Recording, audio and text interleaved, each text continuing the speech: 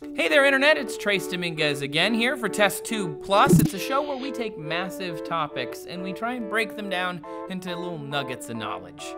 We're gonna have a podcast kind of feel here, so feel free to put in your headphones and listen to me in the background. I will not be offended. I've got my notes on my computer, and today we are talking about genes. Not like your Uncle Gene or, Eugene Levy, but the genes inside of your body. So what are genes, and why do they matter? The idea of genes originated with Darwin, believe it or not. It's the idea of kind of heredity and being passed down from person to person or organism to organism. But a gene itself is kind of, I don't know, in my mind, I always thought of it as kind of like, I don't know, it looked like a little bean or something. I don't know why I thought that. But it's a tiny bit of biological material. It's made of DNA, it can be turned on and off. I mean, my general understanding of what a gene was is actually pretty basic prior to the research to do this video, which is impressive because I've been on D News for so long and I've never actually dug into what a gene is. And they are incredible, and there's a lot of research on them. But there's still huge gaps in the knowledge on what a gene does. A gene is, again, a tiny piece of DNA. They live inside of chromosomes. They control lots of stuff inside of your body. Essentially, a gene is a general word for a piece of DNA that creates a protein.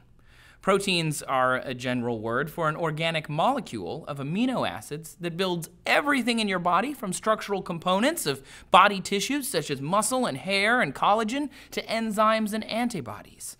Essentially, genes create or determine everything that you're made of. But if they make everything, what makes genes, right? Genes are literally made of DNA. DNA bases, ATGC, adenine, cytosine, guanine, and thymine. And the genes are just runs of DNA that are inside of your cells.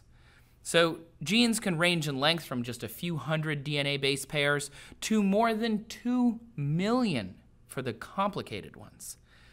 They live right inside of your chromosomes, which are inside of your nucleus of your cell. Chromosomes sort of look like kind of puffy X's, like X's wearing hammer pants. 23 chromosomes come from each parent cell, so you'd have 23 chromosomes in a sperm cell, 23 chromosomes in an egg cell, and when they come together, you get 46 chromosomes, which is how you make a tiny human. And it's also how we get genetic variation. Once those 46 meet up and they start creating a person, the variation in those genes is going to help making a new person good or different or varied rather than just a clone of its parents. So when bacteria divide, they're essentially just a clone. Humans could do that. I mean, we can't literally do that, but if we did that, it would actually harm us, or it would diminish us, to use a better word maybe. Sex is better than mitosis because it creates this variation, and our genes and the variation in those genes makes us stronger as a species. Now, all that being said, genes and DNA also exist outside of the cell nucleus and outside of those chromosomes and in mitochondrial DNA. Now, inside of the cell, the nucleus is there, and there's also like the endoplasmic reticulum and all of these other structures. But mitochondria also exist within the cell, and there's actually some theories that it was a bacteria that broke into the cell and ended up living there at some point ages and ages and ages ago. But they have their own DNA and their own genes. We'll come back to that in a minute. So, knowing all that about genes, how many do we have? The Human Genome Project estimated that humans have between 20,000 and 25,000 genes. The Human Genome Project took the human DNA and sequenced it, or essentially looked at every piece of it to try and figure out what it all does.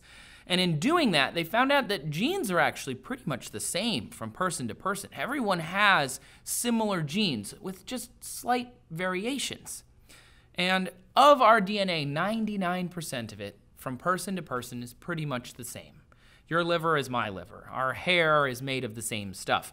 But 1% of that DNA accounts for all of our variation. All the different colors and shapes of every human on the planet is just within that 1% of our genes. That 1% is pretty powerful. And knowing all of that, and knowing that genes live inside of our chromosomes, they're part of our DNA, they are part of who we are, what can they do?